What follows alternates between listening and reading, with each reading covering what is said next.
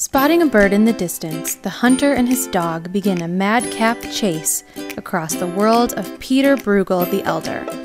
They stumble into some of the artist's most famous scenes: wedding dances, snowy villages, even the winding stairs of the Tower of Babel.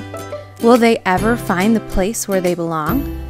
This wordless book introduces young readers to the Flemish Renaissance artist and his most beloved works, including The Hunters in the Snow and children's games. Includes informational endnote on Bruegel and an index of the paintings that inspired each illustration. Available wherever books are sold.